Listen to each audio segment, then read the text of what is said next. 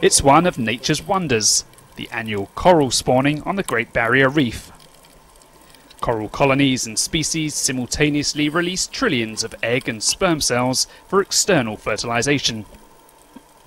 The event lasts several nights, in the spring and after a full moon, when the conditions are just right.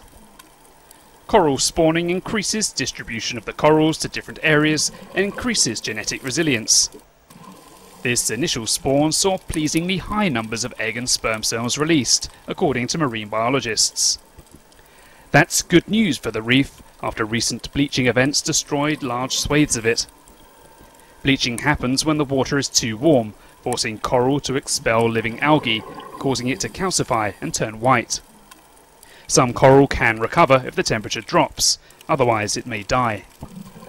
Stretching 2,300 kilometres along Australia's northeast coast, the Great Barrier Reef is the world's largest living ecosystem.